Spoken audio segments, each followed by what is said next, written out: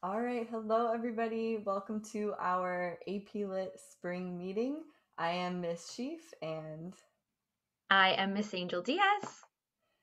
all right, so we're going to talk you through some things that you need to know before summer starts and before we all meet you in the fall. And before anything, just take note in the email that we sent everybody. There is the code to join our summer AP Lit Google Classroom. We have all the AP Lit sections join that one Google Classroom, and the code is in the email. And then we also have our information on how to join our Remind 101. So be sure to join both of those. And then there's time sensitive things on the Google Classroom for you to check out. And we're going to walk you through all the items that you will find in our Google Classroom. So we want to make sure that you review all of these documents before the last day of school so that you can contact us with any questions that you might have. So by 528, please make sure that you have reviewed the material that's here and you have sent us an electronic signature by 528. This is for both you and your parents. Taking an AP class is a choice, and we want to make sure that you are fully aware of what you're signing up for. We're going to start off with that contract. If you open it up, you will see down at the bottom, after you read all the information on attendance and grading and homework, there's nothing shocking, but read over it. Down at the bottom, you will see that there is a spot for you to open up a form that will allow you to sign up that you have read the information, and both your parent and you need to sign it and hit submit. And that will let us know that you are confirming this all sounds good to you. All right, and the next thing you'll see in Google Classroom is our letter to you. And whereas the first document that Miss Angel Diaz just showed is about, the classes like a honors or AP class, this one is really specific to our curriculum and AP Lit, and it talks about the summer work broadly.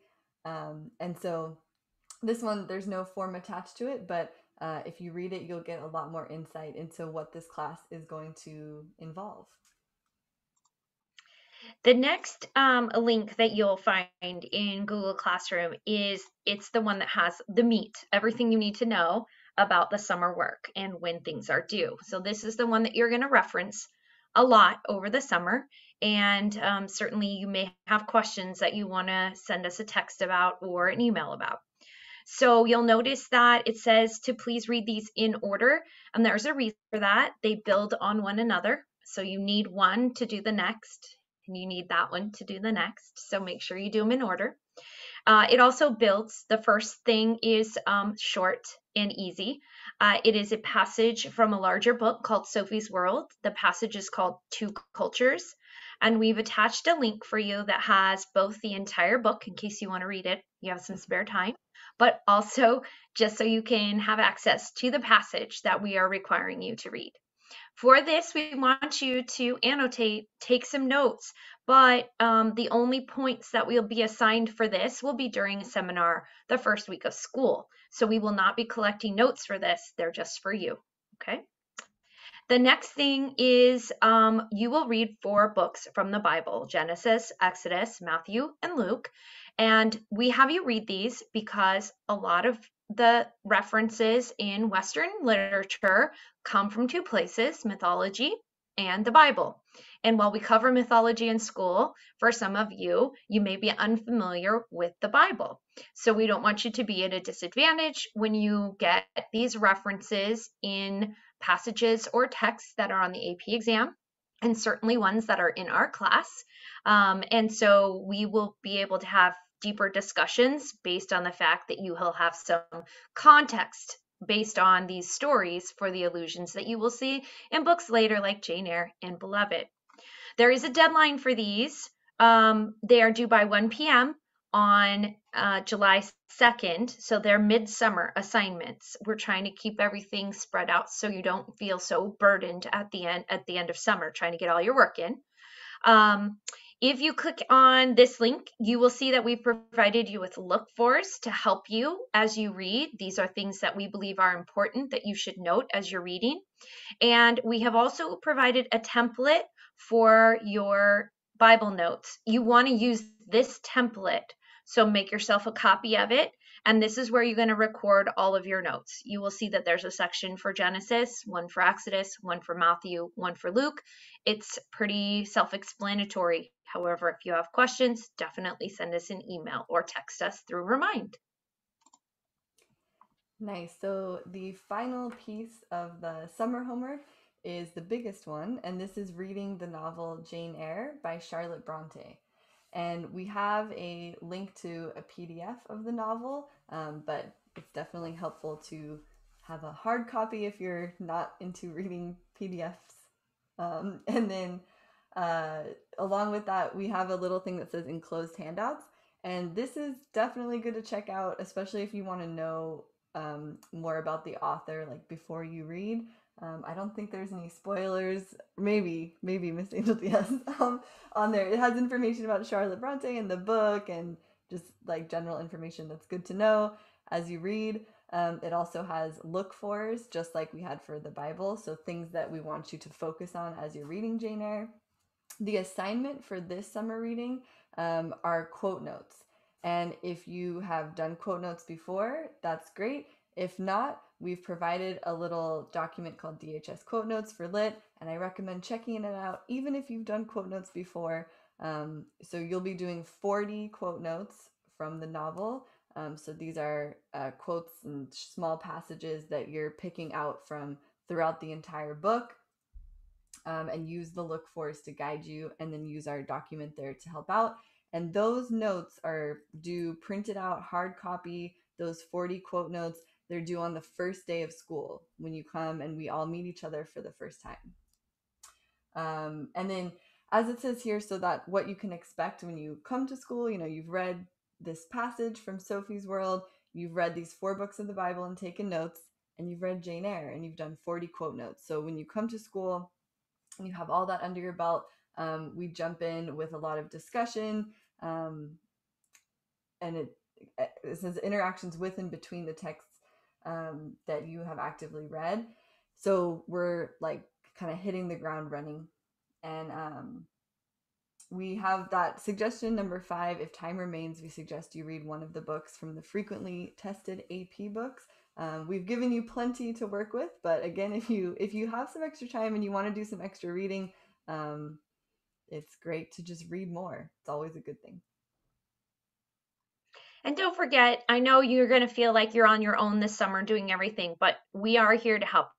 So if you need help, even in the summer, you can send us an email, and we've included our emails at the bottom here. But better than that, even a text, because we can respond immediately to any questions that you have. And we don't want you to feel like kind of lost or overwhelmed when we can help you by just simply giving you some guidance, providing you a good direction for how to do it or which way to go. So please feel free to reach out to us. So underneath this summer assignments, we have just kind of linked in here, and you'll see them separate in Google Classroom. The Bible look fors are here, Jane Eyre is here, and the quote notes are here. This is the meat of the summer work. These are the things that you are going to need to be able to complete and turn stuff in that we will be grading, right? 4 points. So it's just doubled up here for you. Nice. And then the next thing, we like to provide you all with a list of the books that we're going to read this year with the information like the ISBN number. The reason for that is a lot of students choose to get their own copies of the books rather than use the school copies, because you can write in the books, annotate them. You'll see kind of as we move through the year, there are a couple that from the on Google Classroom you'll see. So in Google Classroom you'll see this list as well, and we recommend, if you would like to, checking it out and picking up your own copies when we get to these units. And then finally, obviously this year's learning experience is very different than past years. So we didn't think it would be very helpful to get feedback from this year. In fact, we had to alter our class quite a bit for distance learning, as many teachers did. But a while ago, we asked our students to give some feedback to future AP students on what would be most helpful for them to understand if they wanted to take the class. And we found it very helpful ourselves and a little surprising in places. So that we get the homework question all the time. So you can see here how much homework per night. And on average, it's really between 30 and 60, with a few students saying maybe it takes a little bit longer for them. So everybody that we have, I mean, it's pretty high numbers for 0 to 30 as well. So also the homework is pretty much made up of reading. That's it, for the most part. So I'm going to give you three. You can read through this. Look, there's a ton of stuff here, but I'm going to give you the three highlights that I thought were really helpful. One is take advantage of seminar. A seminar is not a place in AP Lit where you get to argue with each other. We are developing ideas and growing from each other's thoughts and ideas in seminar. So you should never sit quiet in a seminar. Do not be afraid to offer up your opinion because it makes all of us stronger. That's a really important thing for AP Lit.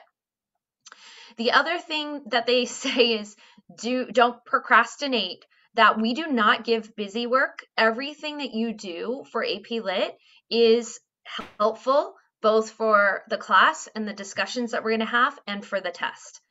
Procrastinating to the last minute is never a good thing when it's not a simple, easy fix, right? And that's where people run into some problems. And then I'm trying to remember, Ms. Sheaff, what was the last one? Do you remember?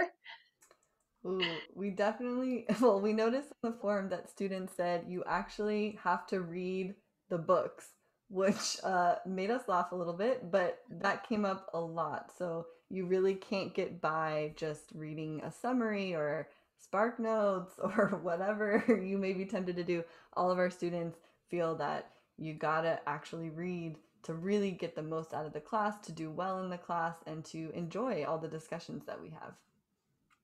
And also, Ms. Sheaf and I are really good at figuring out who didn't read. Truth. So, this concludes our spring meeting.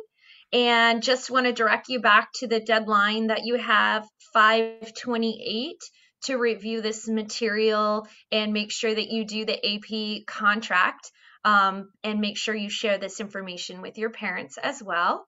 The next deadline that you have will be midsummer, July 2nd. Your Bible notes are due, and then your information for Jane Eyre will be due the first day of class. So those are your deadlines. We really look forward to having you in AP Lit with us next year. Normally, we do these in person, and you can feel our enthusiasm, and it's harder to be, enthusiastic on Zoom. So just know that we love teaching this class, and we love you guys. So we're really excited to get to know you. Yes, thank you. And again, please chat us, or email us with any question. We are here. Thank you guys so much.